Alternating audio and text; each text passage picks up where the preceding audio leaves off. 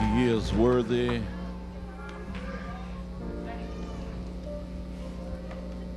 He's worthy of the praise.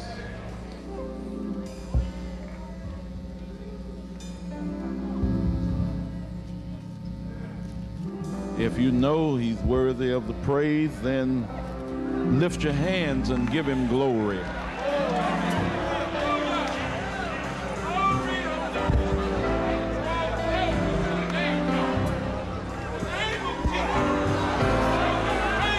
Give him glory. Hallelujah.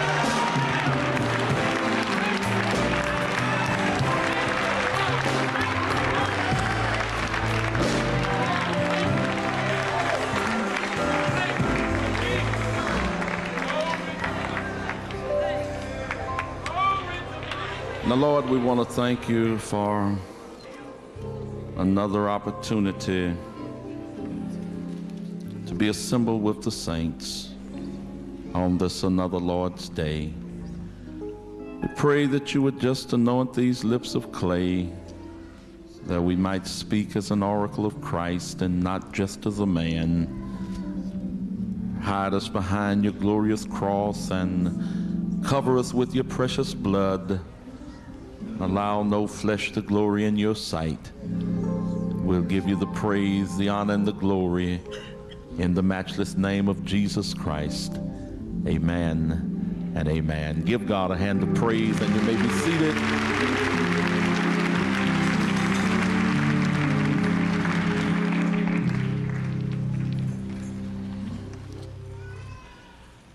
I want to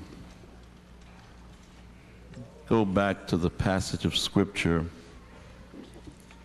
that I spoke from this morning at the 8 a.m. worship. And I'm going to ask you if you would turn with me to the book of 2 Corinthians, chapter 12.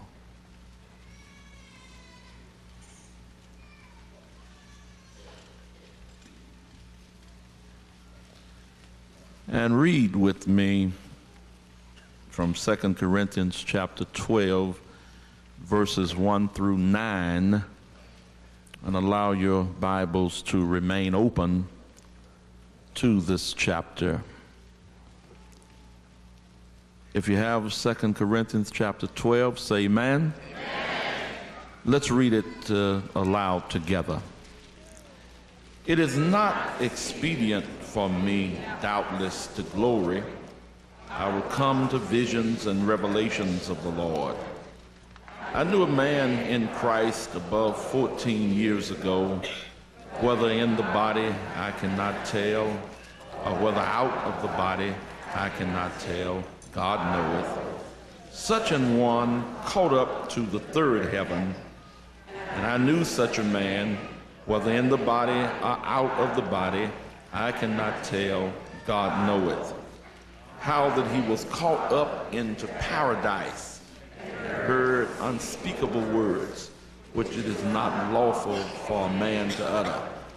Of such an one will I glory, yet of myself I will not glory, but in mine infirmities. Although I would desire to glory, I shall not be a fool. I will say the truth, but now I forbear, lest any man should think of me above that which he seeth me to be, or that he heareth of me, and lest I should be exalted above measure through the abundance of the revelations. There was given to me a thorn in the flesh, the messenger of Satan to buffet me, lest I should be exalted above measure. For this thing I besought the Lord thrice, that it might depart from me. And he said unto me, My grace is sufficient for thee, for my strength is made perfect in weakness. Most gladly, therefore, will I rather glory in my infirmities, that the power of Christ might rest upon me. All right, that's where we'll stop. I want you especially to pay attention to verse 7. And lest I should be exalted above measure through the abundance of the revelations, there was given to me a thorn in the flesh. That's what I want to talk to you about this morning or this afternoon, a thorn in the flesh. And although we are concerned with Paul's thorn in the flesh, I think that every one of us, at one time or another, we have thought of problems that are reoccurring problems as a thorn in the flesh. And I think that all of us have them. You may not call it that, but it reacted in such a way upon Paul as our reoccurring problems react upon us. A few minutes ago, I started to talk over a microphone that was dead, and I said, well, that's one of my thorns. That almost every time I get ready to use a microphone, either it'll start whistling, humming, won't work at all. And anything that just keeps on coming back, you think you got it conquered, and it just keeps right on coming back. You can call it what you want to, but Paul called it a thorn. Any of y'all ever had one? Now, there has been much speculation as to the thorn in Paul's flesh. What was it? And anything that the Bible is not necessarily clear upon, and then sometimes I think the scriptures are more clear than we understand them to be. Sometimes the answer is right there, but we don't necessarily see it. And because so many people have not been able to really envision Paul's thorn in the flesh, they have gone into speculation. And when you go into speculation as it relates to God's word, you're going to add 2 and 2 and come up with 5, 7, or 18. In this day when nothing is hardly regarded as being sacred, the Word of God now, you've got some folk who have the concept of God as being genderless. You hear folk now praying, Father God, Mother God. And many of those who are devoted to what is called the empowerment of women will say that it's not right to even refer to God as a he.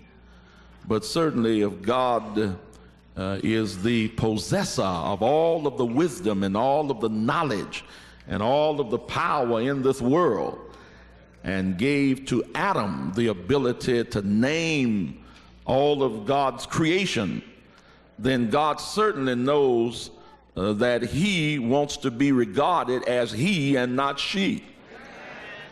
And he declares himself to be the father and not the mother of creation. And he's smart enough to know who he is. And I think that we ought to just leave things like God left them. Amen. Amen, somebody. Amen. Now, I may be ruffling the feathers of some of you woman liberationists, but don't get too liberated. Remember that there are some things that can't be changed. You can try to make this a unisex society as much as you want to, but when you get through, sisters, you cannot father a child.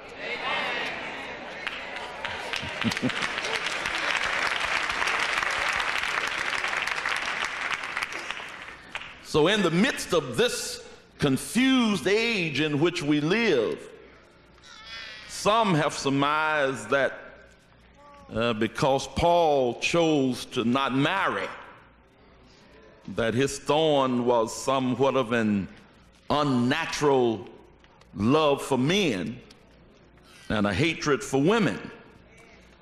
And they point to things like the first book of Corinthians, chapter 7 and verse 1, where Paul says, now concerning the things you wrote unto me, it is good for a man to not touch a woman. But Paul was not talking about this from the standpoint of a personal choice as it related to sexual behavior, but he was talking about one desiring more to dedicate his life to God than to even experience what is the normal pleasure of mankind. Paul goes further in that same 7th chapter of 1 Corinthians, and he talks about how that the married cares for the things of this world. The married man cares for the things of this world, how that he may please his wife. And the married woman cares for the things of the world, whereas she may please her husband. But those that are unmarried and dedicated to Christ, they only think about what they can do in order to please God. But now we live in a suspicious society. They don't believe that anybody can wholeheartedly dedicate themselves to God. And if there is a man that chooses to give his life as a life of service to God, and they can't pin him down with a woman, they're going to automatically say he's gay. And if there's a woman that wants to dedicate her life to God and not choose marriage, then they're going to say that she's practicing lesbianism. But it's best to not accuse folk if you weren't there. You know, if you're not there, then you don't know what their choice happens to be. And there are some people in this world whose greatest joy is in living to please God. And don't fool yourself. I don't care what you say. You can bring, as Paul used the word, mortify the members of the flesh. You can bring flesh under subjection to the extent that you can live for God without having to have a man or a woman.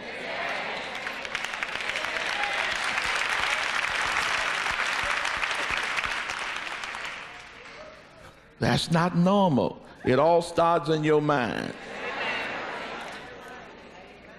And thou shalt keep him in perfect peace whose mind is stayed on thee, because he what? Trusteth in thee. And if you center your mind on the things of God, the body falls in line. But if you feed your mind XXX movies, if you feed your mind soap operas, if you feed, look at how y'all looking at me. Whatever you feed your mind, before you know it, the mind is going to trigger a response in the body. I mentioned in the book of Ezekiel how that Ezekiel, God showed him through a hole in the wall how that the elders of Israel, the old men, were living in the house of their imagery. They had imagination. They couldn't even carry out their imagination, but they imagined. You got a lot of folk living now in a house of imagination. Yesterday is gone, never to come back. But they live in their house of imagery. And your mind, if you feed it the wrong thing, will mess you up. So the more I study Paul, the more I recognize that his thorn in the flesh had nothing to do with sexual preference. Romans chapter 1, verse 18 and following, Paul gives a more stern rebuke than any other gospel writer or any writer in the Bible against those who would practice any type of homosexual behavior. So his thorn in the flesh had nothing whatsoever to do with sexual preference. Then there are some who are of the opinion that Paul's thorn was bad eyesight. You read in Galatians chapter 6 and verse 11, and he says something to the effect of, see how large a letter I have written with my own hand. He even alludes to the fact that in writing to the church at Galatia, that he is writing abnormal sized letters, which seem to have indicated that he could not see too well. And if a person wanted to follow that line of thinking, all you'd have to do would be to go back to the 9th chapter of the Acts of the Apostles, around verse 8, when he was converted on the Damascus road, and when he fell from the beast upon which he was riding. When he got up, he was blind, and they had to lead him into Damascus and lead him to the house where Ananias was on Straight Street. And while in the presence of Ananias, there was, as it were, scales that fell from his eyes. And some say that the blinding light that Paul saw on the road to Damascus became his thorn in the flesh. Well, when you examine all of those possibilities, it is usually concluded that Paul's thorn in the flesh was not really anything physical in his body, but it was the enemies of his ministry. Paul was a great evangelist, but he had many enemies. In fact, when I read in Ezekiel chapter 28 and verse 24, there the word thorn is used in the Old Testament, and when it speaks of a thorn, it's talking about the enemy nations that surrounded Israel. So an enemy could easily be looked upon as a thorn. There's much that we do not know about Paul's thorn, but there are a few things that we do know. Now, the first thing that we know about his thorn in the flesh is that the thorn came in the aftermath of a great spiritual experience. Look again to verse 7. And lest I should be exalted above measure through the abundance of the revelations, there was given to me a thorn in the flesh. In other words, Paul said, I had just had such a tremendous spiritual experience that if the thorn had not entered into my life, I would think that I was above other folk. And you got to watch it. When God does something for you spiritually, if you don't plant your feet solidly on the ground, you start thinking that God has put you in a class above everybody else. All the Lord's got to do is use you one time in prophecy. And every time you open your mouth, you want everybody, now be quiet. Now this is God talking. But just because God spoke through you once, it doesn't mean everything you say is from God. Amen. I remember my father used to talk about an old man in the Church of God in Christ named Gus Hicks. And he said that when Gus Hicks talked, he told the folk, now, sometimes when you hear me, it's the Lord. And sometimes it's Gus. And you can say what you want to. I don't care how God used you. Every time you open your mouth, it's not God. Paul even admitted, and especially in that 7th chapter of 1 Corinthians, when he's talking about separation, marriage, and divorce. And he says, now, this I write by commandment. And he goes a little further and says, the rest speak I, and not the Lord. He says, some of the things I'm telling you, God told me to say it. And some of it, I'm just saying it by permission. This didn't come from God. This comes from me. And we've got to recognize that it doesn't matter how many times God uses us, every time you open your mouth, it's not always God. You're still human like the rest of us. And sometimes you're talking in self. Amen. Like. Now, Paul says, after this great heavenly experience, I could have felt like I was walking on the clouds and had just joined in the citizenry of heaven. But just about time the heavenly revelation was over, I found myself faced with the devil. And when you read the life of Jesus, the gospel writers, the synoptic writers tells us about his baptism by John in the river of Jordan. And as he comes up out of the water, he's led of the Spirit. Another says the Spirit driveth him into the wilderness. 40 days and nights he fasted. But at the end of those 40 days, Satan showed up. And the first thing he did is said, if you're the Son of God, command that these stones, or this stone, be turned into bread. If you're the Son of God, let me show you the kingdoms of this world. And all you got to do is fall down for a moment and worship me, and you can have it all. You won't have to go by way of the cross. Up to the pinnacle of the temple, you're so much God's child. Isn't it written that he'll give his angels charge over you? Cast yourself down. And the devil kept on tempting Jesus. And when Jesus rebuked him with 3 verses of scripture from the book of Deuteronomy, the Bible said, Satan leaveth him for how long? For a season. And don't you think that just because you came off a 2 or 3 day fast, that the devil is not going to bother you? Soon as you come off of your spiritual cloud, the first one you're going to see is the devil. He's going to be right there. Your thorn in the flesh to remind you that you're not in heaven yet.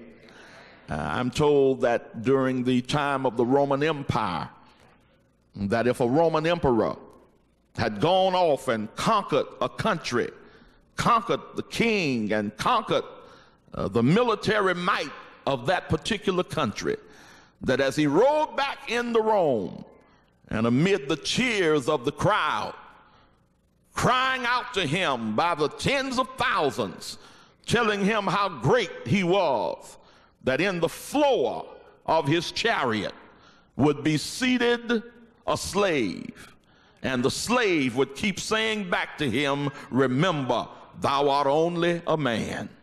Remember, you are only a man. When he hears the cheers, it will make him think he's some kind of a god. So he has to be reminded that he's only a man.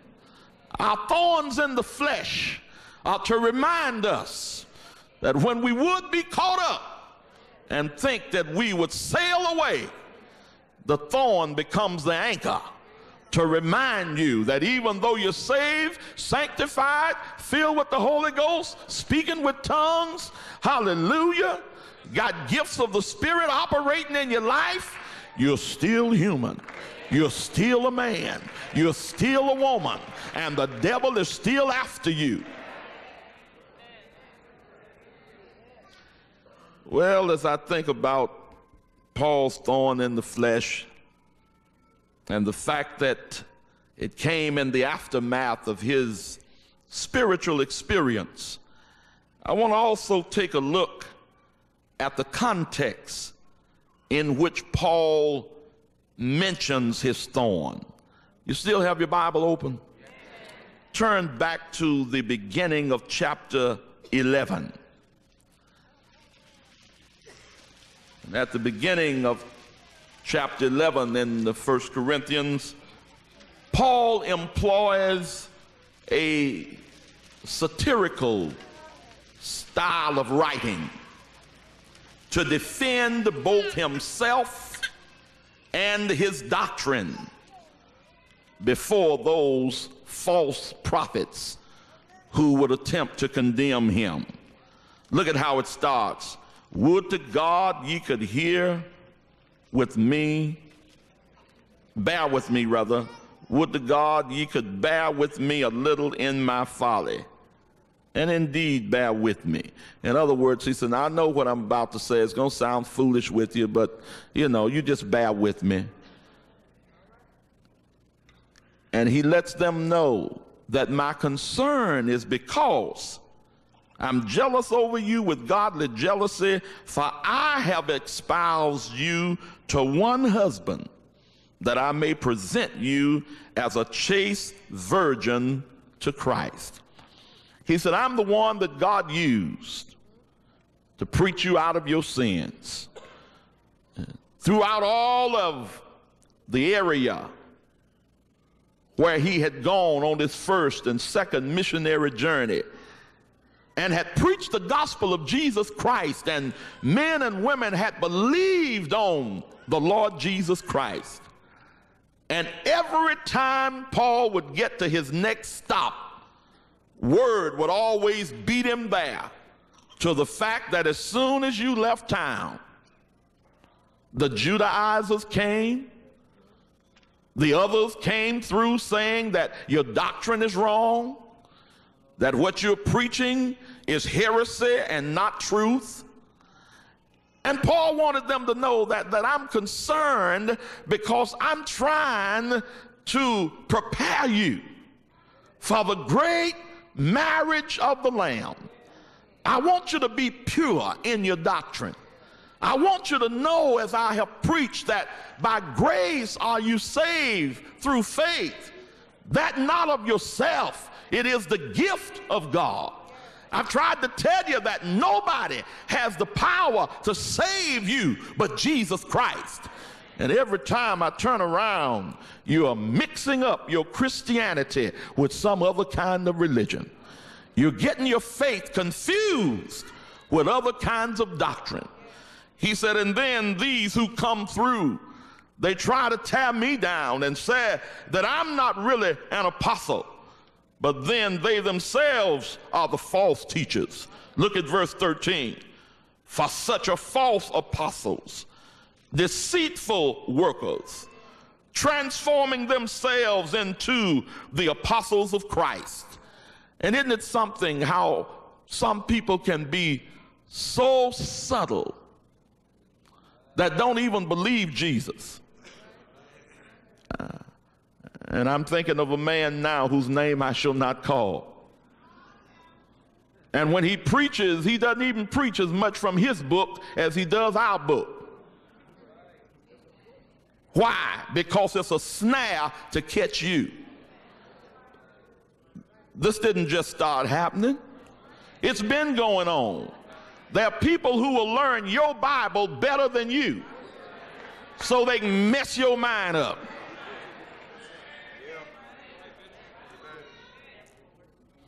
He said, well, don't worry, false apostles, they wrap themselves in a garment of light. That's nothing to marvel about. Look at verse 14. For Satan himself is transformed into an angel of light.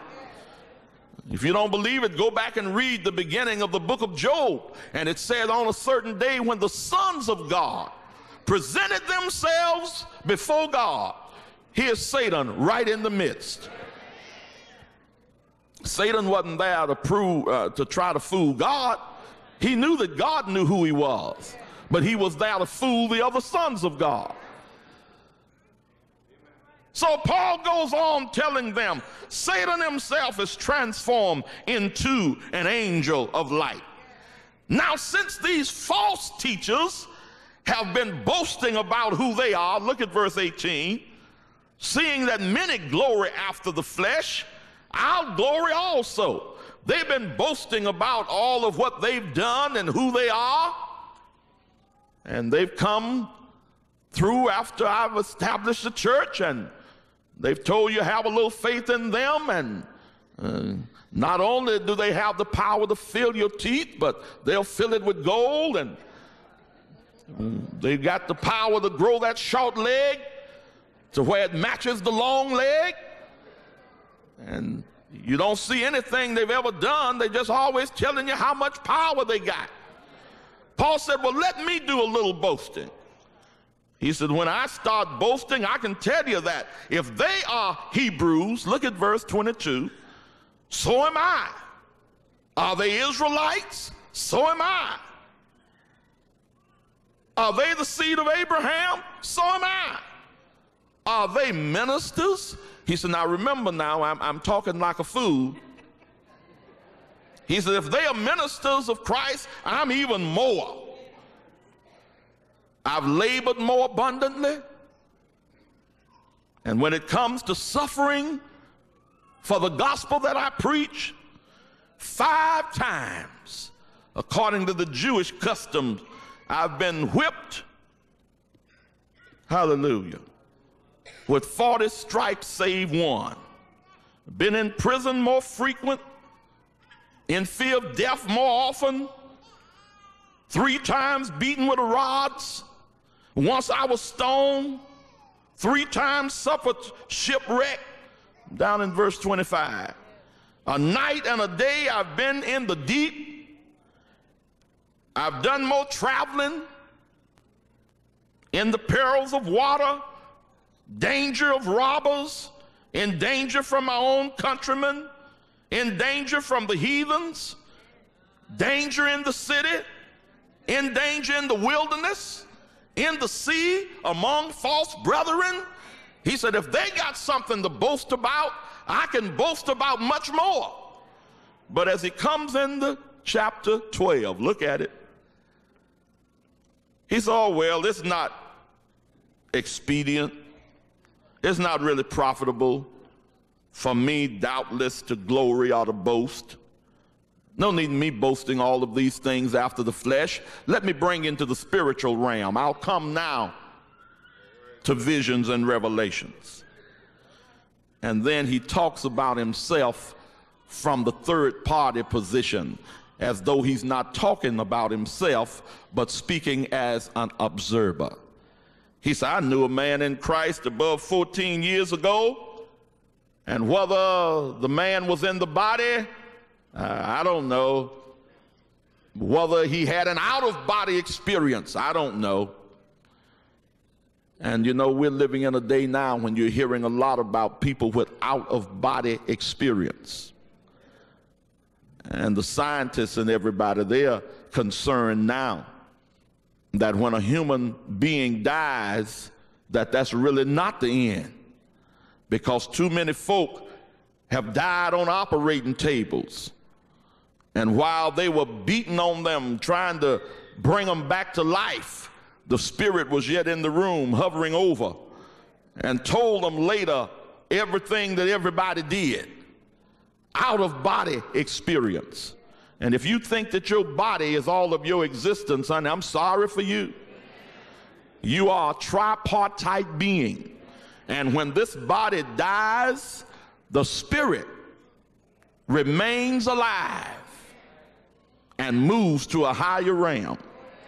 Paul said, when I had this experience, I don't know if it was an out-of-the-body experience or whether or not it was an experience that my body and my spirit shared. He said, but I want you to know that this man I'm talking about, he was caught up into the third heaven. Well, how many of you have ever been on a jet plane? Raise your hand. Well, see, if you've been on a jet plane, you've already been into the first heaven. The first heaven is the atmospheric heaven. That's where the birds are flying. That's where the airplanes are flying. That's the first heaven. Most of us have not been to the second heaven, but there are few who've been there. The astronauts that stepped out on the moon, because the second heaven is the stellar heaven. That's where the stars and the moon and the orbs of light are. But the third heaven is all the way to the throne of God. Paul said, this man that I knew 14 years ago, whether it was an out-of-body experience or whether his whole body shared in the experience, I don't know. But this man went beyond heaven number 1 and heaven number 2, went into the third heaven and heard things that it was not lawful for a man to utter. I know a little bit about what Paul's talking about. I'll never forget Sunday night, September the 16th, 1956. I received the gift of the Holy Ghost, speaking with tongues, but I never fell out, you know, this thing of what we call being slain in the spirit, until 2 weeks later on a Friday night in an all-night chariot service. That was the first time I fell out and witnessed what it was like to be slain in the spirit. Third Sunday night in November 1956, it happened again. Third Sunday night, third Sunday night in December. It happened for the third time. 3 times in a period of from September to December. And since then, I've felt the presence of God in a lot of beautiful ways, but I haven't been slain since. But I can remember while out under the presence of the Holy Ghost that my spirit went somewhere. And I heard things that God blotted out of my mind before he brought me back to myself. And all that I knew was when I came to myself, tears were running. And I went to the edge of the pulpit and told my father that first night, that third Sunday night in October, I believe the Lord called me to the ministry. He just patted me on the shoulder, didn't say a word. A month later, the same thing happened, and I went over and told him, I know the Lord called me to the ministry. And he said, all right, and didn't say a word to me the rest of November and all December. And in the New Year's Eve service, just before the saints went down on their knees to pray in the new year of 57, my dad called me over and said, as soon as we get up from the prayer, I want you to give your testimony to the church. And I sat there and composed what I was going to say about God calling me to the ministry. And as I stood, something happened that I wish it did happen every time I preached. I stood up and opened my mouth, and the words came pouring out, but they never came through my brain. Nothing that I had planned to say did I say. It was like mechanical dictation. I opened my mouth and God just spoke it through. And oh my God, I wish now I could get up and preach like that. But now I got to study and dig and struggle with you all until the Holy Ghost come. I wish it did happen like that night. So I know something about what Paul was talking about. He said, I was caught up and I heard things that I can't even repeat. And when this happened with Paul, I don't know. It could have happened to him when he was on the road to Damascus. When he said, as I journeyed near the city, I saw light shining above the brightness of the midday sun. And I heard a voice calling me in my Hebrew tongue and saying, Saul, Saul, why do you persecute me? It's hard for thee to kick against the pricks. And God told him, go on into Damascus. Go down on Straight Street. There's one by the name of Ananias, and he'll tell you what you ought to do. I don't know if this was when Paul had that experience or when he was stoned and left for dead. But at some point when he was out of himself, he said, I went up, I saw things, I heard things, and because of the abundance of the revelation, I could be walking around here thinking that I'm greater than other folk. But in order to keep me anchored, in order to keep me from trying to walk by folk and not speak, in order to try to tell folk I got it all and you don't have nothing, Paul said there was given to me a thorn in my flesh. And it didn't come from God. God gave me the revelation. But what happened with the thorn, he came as the messenger of Satan. Doesn't say God gave him that. He just said it was given to me. I'm trying to tell you that whenever you are caught up in the spirit, look out for the devil. God gives you a vision and the devil is going to give you a thorn. God catch you up, but Satan is going to try to pull you down. And don't you ever think that because, oh my God, a lot of folk don't understand it. Why is it that there are problems we have in Pentecostal churches that look like they don't have nowhere else? Look like other folk that don't believe in tongue speaking, everything goes so smooth. And over here where the table is spread and the feast of the Lord is going on, you always got some kind of problem. Well, the devil will tell you, I don't have to worry about folk who don't have it. They don't have nothing I want. He said, but when I run up on folk that's really had a mountaintop experience with God, certainly he wants to tear up a Holy Ghost-filled church. Certainly he wants to destroy a man or a woman that have the gifts of the Spirit operating in their life. I don't even know why I'm preaching this today. Amen. Because far as I know, we're not having no trouble in here, no more than normal things. But Paul says the thorn came to remind me, oh bless his name, that I am not to be looking at myself higher than I ought. The thorn is the messenger of Satan to buffet me, to beat me, and to keep me from going off course. And as I close, Paul said I went to see God about it. Didn't go one time, but I went to him 3 times. He didn't operate on me. He didn't remove the thorn. All he did was gave me some medication in order that I'd be able to run on a little bit farther. You ought to touch somebody and tell them, if your thorn haven't been removed, ask God for some medication that'll help you to keep running on. Hey, glory. Paul said, I asked him to move it, but he said, I won't do it.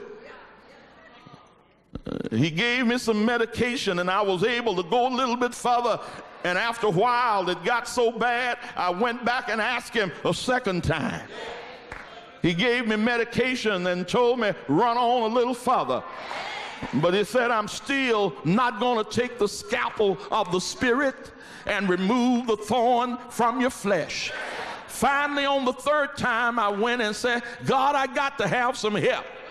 And he gave me medication again and said, I'm not going to move it. But all I want you to know is that my grace is sufficient for thee. Well, what do you mean grace is sufficient? What is grace? Grace is the unmerited favor of God. So what the Lord really told Paul was, even though the thorn is in your flesh, you yet have my favor. Oh, glory to God. I don't think you got that one. So many times people want you to believe that because you are buffeted by persistent enemies that you've fallen into disfavor with the Lord. But the Lord is saying it doesn't matter what's going on in your life. It doesn't mean that you have lost my favor. Enemies are all around you, but you still have my favor. Sickness is in your body, but you still have my favor. Bills are stacked up that you can't pay, but you still have my favor. Enemies are around your door and hanging your name on the highway, but you still have my favor. You ought to touch somebody and tell them, I can bear the thorn as long as I have the Lord's favor.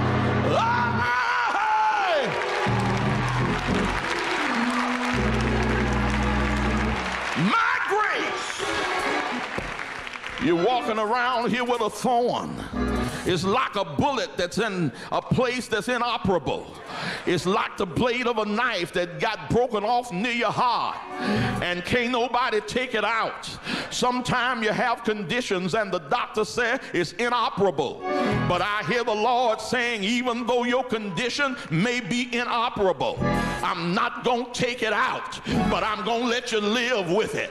I'm going to give you joy. I'm going to give you peace. And every once in a while, I'll give you some pain medicine. And even though the thorn won't move, you still have my grace. Ah! Hallelujah! That's why the songwriter, as I go to my seat, sat down and penned the song one day and said, grace, grace, God's grace. His grace is sufficient for me. Grace, grace, God's grace. His grace will give you the victory. Oh! Hallelujah. As long as his grace is working in my life, the enemy can roar like a lion. He can hiss like a snake. He can bark like a dog. He can meow like a cat. But I don't care what the devil does. As long as I've got God's grace, I can make the journey. Ah! God from on high, let the wind blow, let the thunder roll, let the lightning flash. As long as I got God's grace, I can make the journey. His grace is the fuel that keeps me going. His grace is the light that lights my way. His grace is the faith that keeps me from being defeated. Ah, His grace. Oh! Oh! Oh, I got to go to my seat this evening. But I hear him say I'm not going to move it. So quit sitting there with a hung down head. Quit calling for a pity party. Quit doubting the power of God. Quit doubting the favor of God. If the thing won't move and you've been praying about it 15 or 20 years, get up in power and say, I'm going on anyhow. Ah, great. Oh, Lord, I'm trying to quit, but I feel something moving right now. You got trouble in your home. Things are not like you want it to be. But oh, God keeps you alive, keeps you with food on the table, keeps you with a roof over your head, keeps you with clothes on your back. You may not have everything you want, look like there's a thorn in your flesh, but ah, His grace.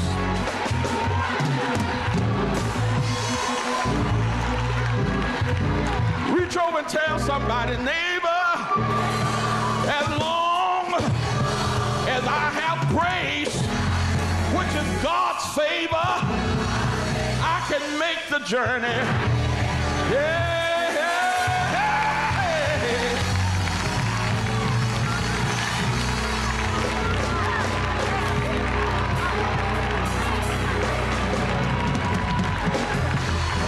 Hallelujah. Get up and give him some praise right now. Come on, praise him. Hallelujah. Hallelujah. Hallelujah.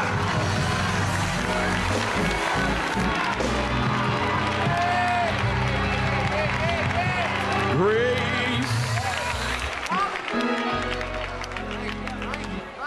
Grace. God.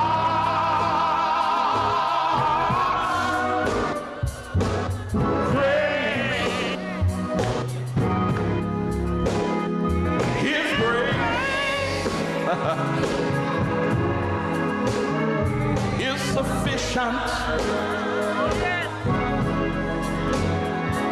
for me. Oh, my Lord. Grace. Grace. Hallelujah. God.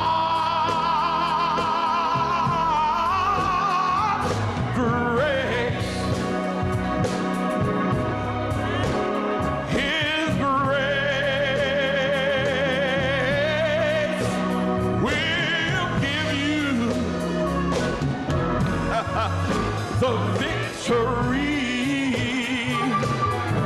my God. I heard somebody say, grace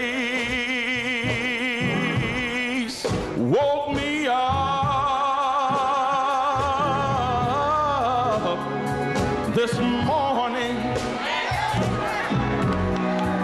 Hallelujah. Oh, and grace started me on my way.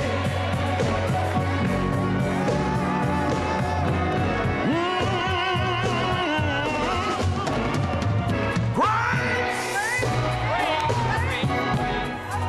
will make you love all of your enemies. Don't care how many there are,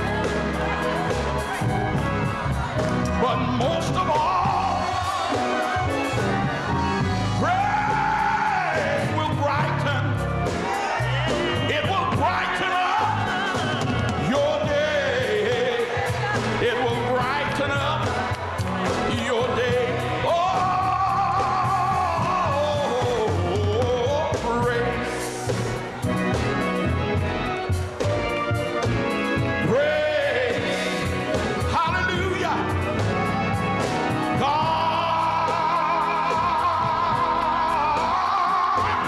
Grace. Tell somebody, his grace is sufficient. Is sufficient for you and me. Oh, grace. Hallelujah. Grace. Oh, God. Grace. His grace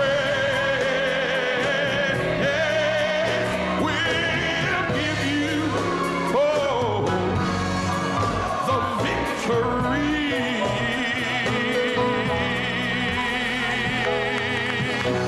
Hallelujah. Hallelujah. Hallelujah. Glory, glory. Glory, glory. Tell three people again, as long as I have grace, which is God's favor, I can make it in spite of my thorn.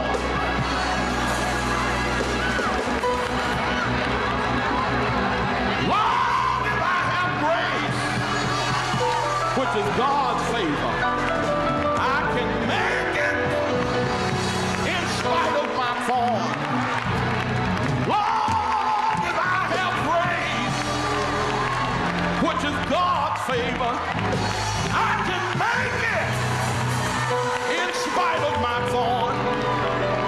Yeah, yeah, yeah, yeah.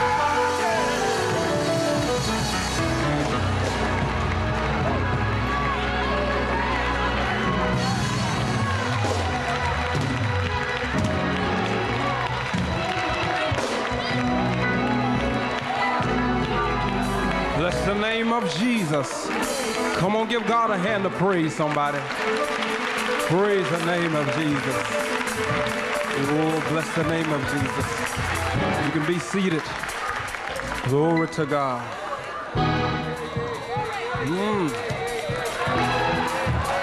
It's all right if you want to praise him. Hallelujah.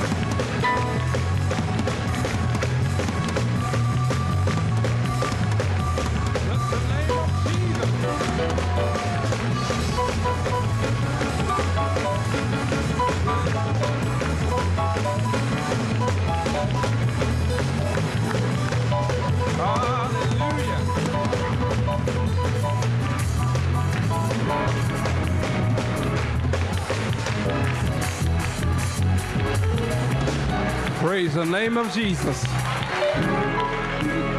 Now praise is only for people who got victory. Hallelujah. Praise the name of Jesus. Let me extend the invitation. Someone does not know the presence of God's grace in your life. Grace is unmerited favor of God. Those that are saved, we know God's grace because there's no good thing that we've done. But it's the loving kindness of Jesus Christ. Someone in this building today does not know the grace of God. Lost in your sins, and even right now, if you die, you wouldn't make it. Bless you, my brother. Hallelujah. You that are tired, come to the altar. That's right, my brother, come on. If you're tired of your ways, if you're tired of your sins, come on to the altar. Bless you, my brother. That's right, my brother, even in the West Wing. All God's grace is being applied this morning, that's right. Hallelujah. Oh, bless the name of Jesus. Praise the name of Jesus. Praise the name of Jesus. Hallelujah. That's right, my brother. Come on. Hallelujah. Oh, can't you see God's working in this place right now? Hallelujah. Oh, bless the name of Jesus. Praise the name of Jesus. Oh, bless the name of Jesus. Others that the Lord is speaking to.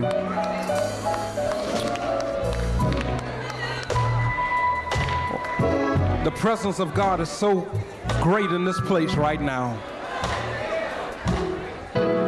that every sinner in this building ought to make a change in your life. There's some of you who really would try to live saved, but you feel within yourself that you can't do it. And the truth of the matter is, you can't do it by yourself. But oh, with the grace of God. That's right, mother. Come on. Hallelujah. Bless this mother. Hallelujah. Praise the name of Jesus. Glory. Others whom the Lord is speaking to. Hallelujah. Backslider, the Lord yet loves you. His grace is yet sufficient for you. Hallelujah. West Wing main level as well as the balcony. The Lord is yet pleading for you to give yourself over to his will. Are you coming? Bless the name of Jesus. Hallelujah. Turn to somebody. That's right, my sister. Turn to somebody and tell the neighbor, it's the Lord speaking to you. Hallelujah. Bless you, my sister. Hallelujah. Oh, praise the name of Jesus.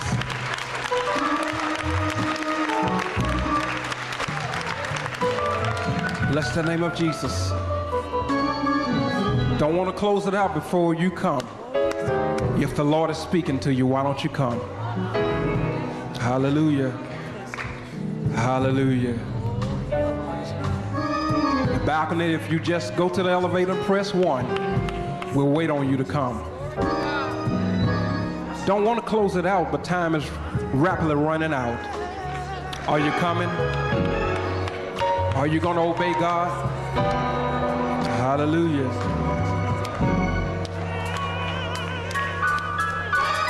Oh, bless the name of Jesus.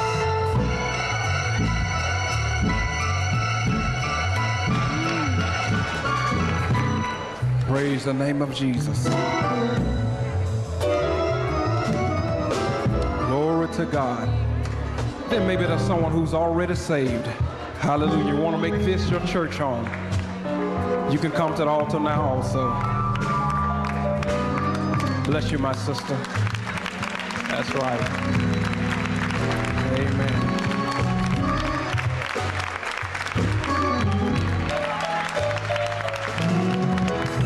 Brother Usher, if she's coming down here, make sure someone goes with her so she won't get lost.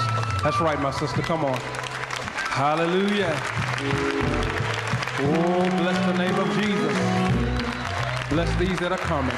Praise the name of Jesus. Hallelujah. Saints, the Lord is doing this. Hallelujah.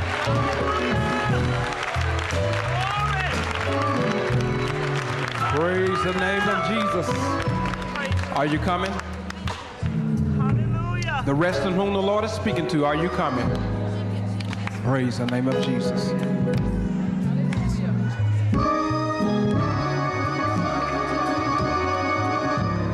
Oh, hallelujah. I'm willing to wait on you. Praise the name of Jesus.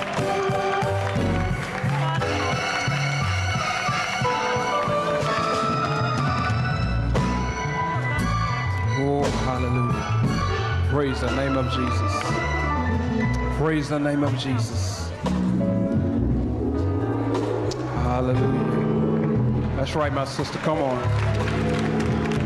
From the west wing, and even from the balcony. Hallelujah. Hallelujah. Praise the name of Jesus. That's right, my brother. Come on.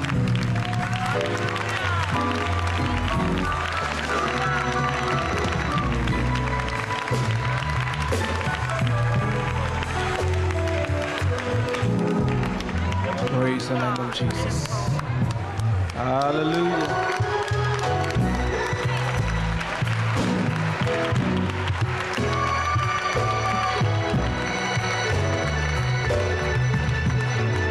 Praise the name of Jesus. Hallelujah. Praise the name of Jesus. Going to give you another 10 seconds, those the rest that the Lord is speaking to. Just as sure as I stand here today, there are others that the Lord is speaking to. Even though this altar is full, the Lord is yet speaking to you. Hallelujah. Oh, bless the name of Jesus. That's right, my sister. Come on. That's right, my brother. Come on. Oh, hallelujah. Praise the name of Jesus. Saints, can't y'all see what God is doing in this place? Hallelujah. Yeah. Oh, hallelujah. Praise the name of Jesus. Oh, hallelujah. Saints, point your hand in this direction toward the altar. In the name of Jesus, God, we thank you for your favors and your grace. Lord, there are those standing here right now with problems that seem to be unbearable. But Lord, if you don't deliver, I know you're able to deliver. But if you don't deliver, give us the strength to go through. The enemy is against them and trying to destroy them. The thief cometh not but for to steal, kill, and destroy. But Jesus, you come that we might have life, and that more abundantly. We claim victory for those that have come to the altar. Victory over anything that's not like God. Victory over drug abuse. Hallelujah. Victory over sin. And even the problems that they may have in their home. We pray right now a double anointing of your strength. That right now, as they go back to their homes and places of abode, that they have the victory in your name. Hallelujah. Satan, you're defeated. You have no victory here. Hallelujah. God, touch the altar. Consecrate the altar. Hallelujah. And everyone that responded, give them a double portion of your strength. Hallelujah. Oh, God, we thank you. Thank you. Thank you. Hallelujah.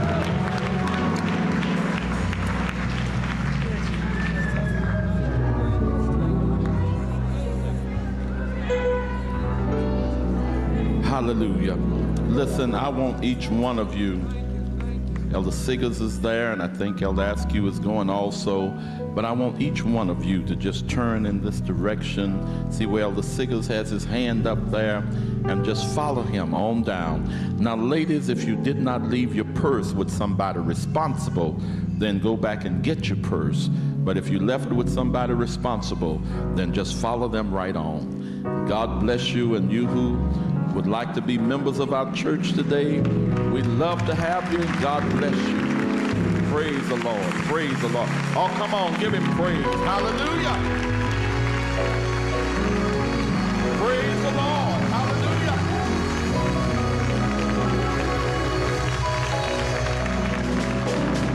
Praise the Lord. Now listen, I'm getting ready to dismiss you. The women are meeting with Sister Patterson, and the brothers are going to meet with Brother Brooks. Now listen, let me tell you what I want you to do. As I said, those who would like to contribute to Reverend Sam Rampal for his work in India, I'm going to ask you at this time to get that offering in your hand. And if you need to write a check, make the check payable to Temple of Deliverance. Temple of Deliverance or Bountiful Blessings, it doesn't matter. We will cash the check off. We don't want him to have to worry about having to negotiate a check. Hello? I'm going to give you just about 60 seconds to get that ready. And then what we're going to do, instead of walking to give it, we're going to pass it down our rows, but wait for my signal. If there are those who want an envelope so that you'll have your credit, ushers, deacons, quickly give them envelopes. Because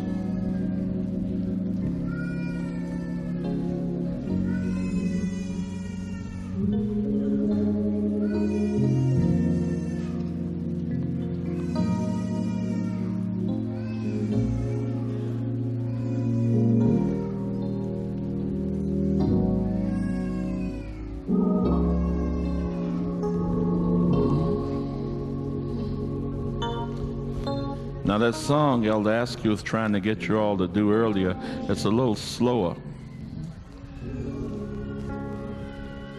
I've got the victory, hallelujah. I've got the victory, hallelujah. Come on. I've got the victory, hallelujah. I've got the victory. Oh, every knee shall bow, every tongue confess that He is Lord. He is Lord. Every knee shall bow, every tongue confess He is Lord. He is Lord.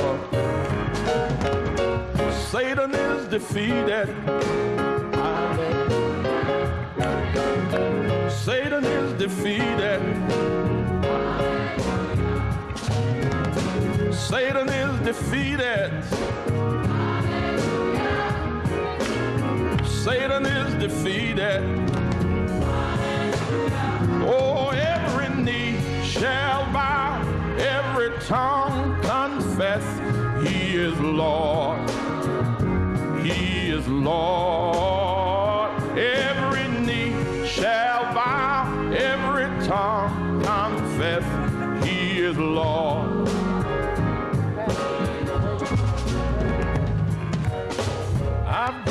victory.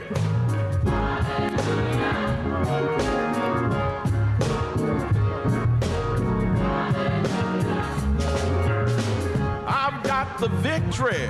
Do you have it? Tell somebody, I got. Hallelujah. Oh, every knee shall bow, every tongue that he is Lord. He is Lord. Every knee shall bow, every tongue confess he is Lord. He is Lord. Now, next time y'all know that, all right? Pastor here, Pastor Burnett, and his church is what, on the base in? On the U.S. Army base in Camp Doha, Kuwait. All right. Yes. Praise God. Just say a word and then we're going to pray. Amen. First, giving all honor to God, who is truly Lord of my life, to Bishop Patterson, to the ministers on the roster, all the brothers and sisters in Christ. My prayer request is this. First of all, Brother Paul, you're doing a fine work in India. I want to say Godspeed to you in what you're doing there, brother. Because what we have over there is a prayer going on now. We call our 1040 window. And this is the area and the region in the East and Middle East that they are still worshiping snakes, elephants, cows, rats, idols. They're still doing blood sacrifices. And we're in Kuwait, where it's an Arabic country where Islam is prominent. And people are still denying Jesus Christ as a Son of God. And so our prayer is that you will pray for us in the work that we have over there, that the gospel of Jesus Christ will be spread to every nation. Amen? Praise God. God bless you. Praise God. It's really something how the Lord sent two witnesses our way. And that's why I keep telling you people what God has given us. And we have the name Jesus. Let him always be glorified and never compromised. Hello, somebody. And I'm saying it, I don't care how many folk outside this church or inside this church that want me to lock arms with Farrakhan. He's an antichrist. He is against Jesus Christ. And I'm not going to march under his banner and nobody else's banner that is not displaying the cross of Jesus Christ. Amen, somebody. These countries, you know, people have to sneak and call on the name Jesus. And we can worship him freely. And then we're going to go around here trying to talk about for black unity. Amen. Black unity, nothing. If we want black unity, unify under the name of Jesus, under the banner of the cross, and march on and do what we can for our folk. And that's where I am, and that's where I'll be. Amen. Let's stand for a moment and join hands in prayer. And then you're going to pass those offerings down your row in the direction of the center aisle. God, we want to thank you today for what we have heard. Thank you, Lord, for our brother Sam Rampal from India, our brother from the base in Kuwait, who know how precious is the name of Jesus. Oh, God, give to your people who claim your name, give us a real love for your name, that we will never put anybody on the same level, nor say it doesn't matter, but let us be true soldiers of your cross. And Lord, there in Kuwait and in India, send your word and let a stirring come where men will begin to call on the name of Jesus and realize that no animal and no man other than Jesus Christ has the power to save. And Lord, every dollar that we give today, let it be used to glorify your name there in India. And our gifts, multiply them and make them adequate. And then bless these, Lord, as they go on their way. We'll thank you in Jesus' name. Pass those offerings down your row in the direction of the center aisle.